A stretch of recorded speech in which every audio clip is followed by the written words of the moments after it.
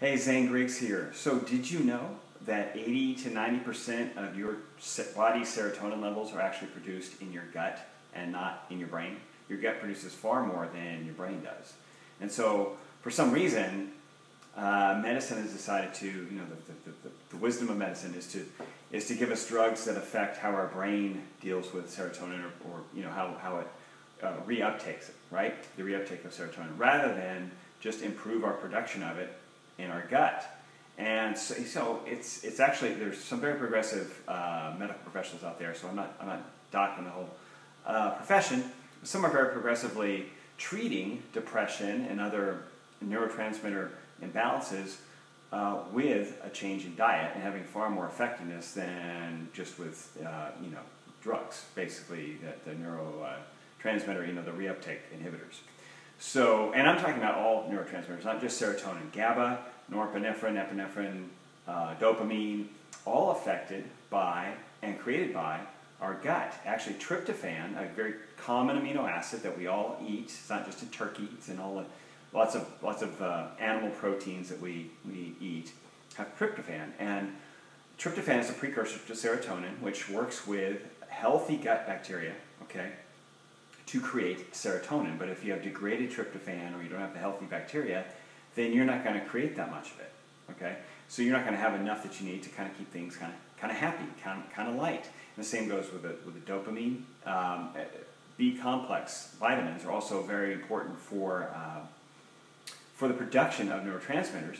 And all of these things are affected by high sugar levels, high blood sugar. So high blood sugar is going to, one, negatively affect the kind of, just having a sugary diet and high gluten diet. So sugar and gluten are the two big factors that raise blood sugar levels. So high blood sugar has a negative effect on neurotransmitter production, okay, as well as, what else? Weight gain, right?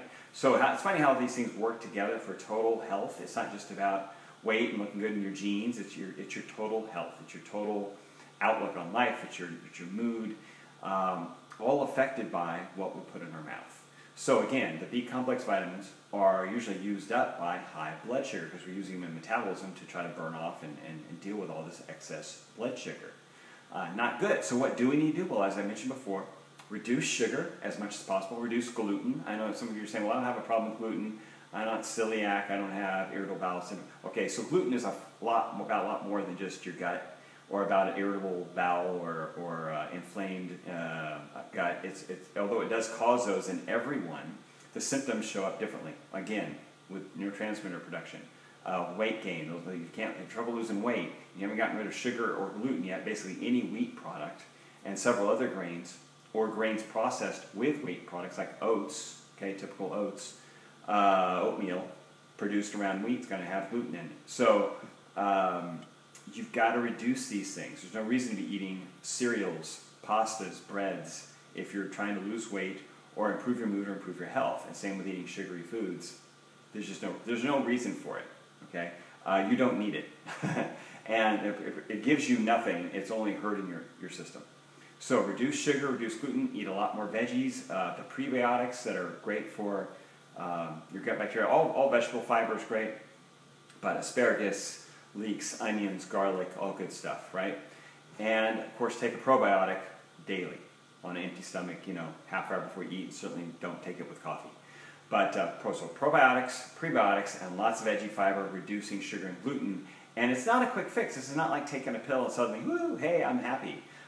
It's a process to change your overall body, the way it works, okay, and the population of those healthy bacteria in your gut. But remember, they outnumber us 10 to 1. So we got to keep them happy for us to be healthy.